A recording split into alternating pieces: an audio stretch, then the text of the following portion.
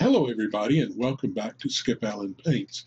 I think I mentioned in a previous video that I am now the proud owner of a Wacom Intuos 5 tablet, and I absolutely love it.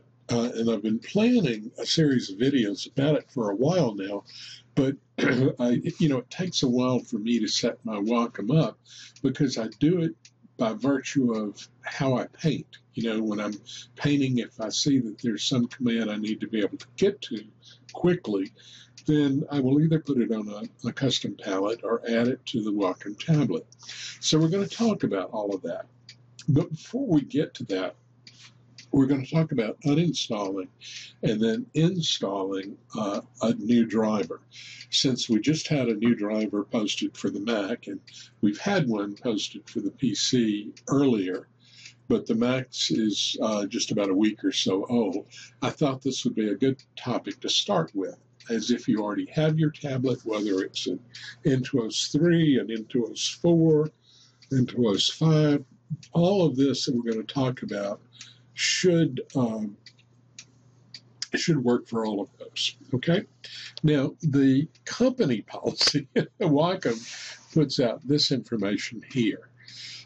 For a Mac driver, they say open your application folder and locate any tablet or Wacom tablet folders you have.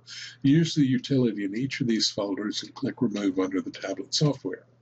Okay, you can do that.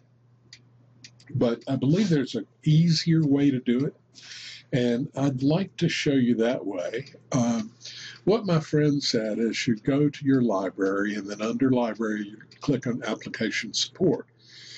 And then you go to tablet and you open up the Wacom tablet utility. Okay, it's called Wacom tablet utility.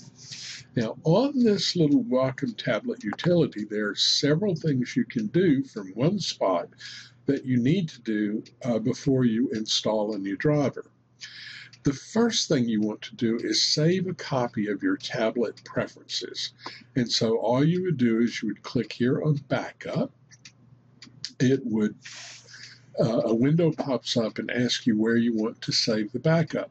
Now, I have a folder in my documents that is called Custom Painter Stuff. And inside of that folder, there are many subfolders, and one of those is Wacom Tablet Drivers.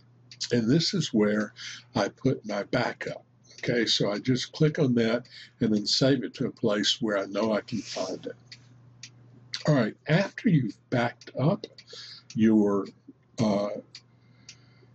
software, the next thing you want to do is uninstall the current driver. Now that's real important. If you install over the current driver with the new driver, you can sometimes get problems. So it is suggested that you remove the old drivers and software. It's not just the drivers, but you remove all the software as well.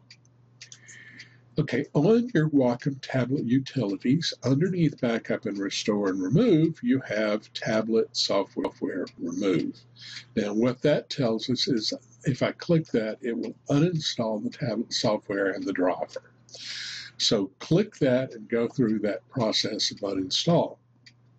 Now, if there are any screen prompts, just follow the screen prompts. If it asks you to restart your computer, which I don't think it's going to, but I'm not positive, then restart your computer. All of those things. All right, after this has been removed, now the next thing that you will do is you will go to, you'll go to your, wherever you have your download, where you've copied your download from the Wacom site, and it will be a DMG file for the Mac. And what you do is double click on that DMG file, and it will begin installing the software. Go through the prompts, do everything that you need to do. If it tells you to restart, then restart. But again, I'm not sure that it will. Okay, so after you've installed the new software from the driver that you had downloaded, or from the file you downloaded. Then you want to go back and open up your Wacom tablet utilities again, and this time you want to click on Restore. And that will restore your current settings of your Wacom tablet. So remember, when you, at some point, you have this Wacom tablet properties, and you can set up all sorts of, you can customize it completely for your own use. And after you've customized that, it takes a while. Rather than having to redo it again after you change drivers, you want to back it up, and then you want to restore it. So that's what Restore does. It restores the current settings that you have for your Wacom tablet utility. And that's it. You're back up to snuff. You now have your new Wacom driver installed. Okay, so now what we'll do is go to the PC.